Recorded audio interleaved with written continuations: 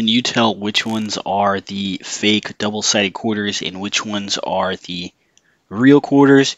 So these are going to be a little bit different. So right away, I'm going to tell you these are the two fake ones right here. As you can see, they are a little bit lighter in color than these real quarters. And these are supposed to be made to look like quarters from 1932. So they are going to look a little bit different. Most modern quarters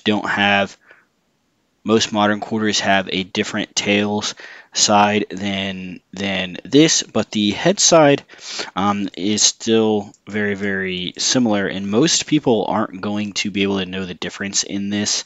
And obviously I wouldn't be buying these. These are a lot more expensive than 25 cents, so I wouldn't be buying these to spend them as a normal quarter anyways.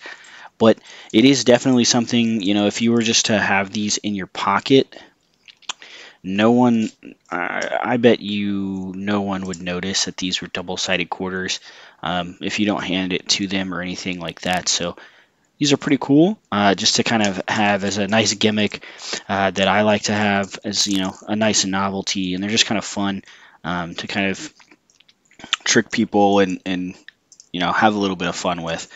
But I've never been called out. The only times anyone has ever noticed that these were double-sided quarters was if I handed them the quarter, and that's basically the only time.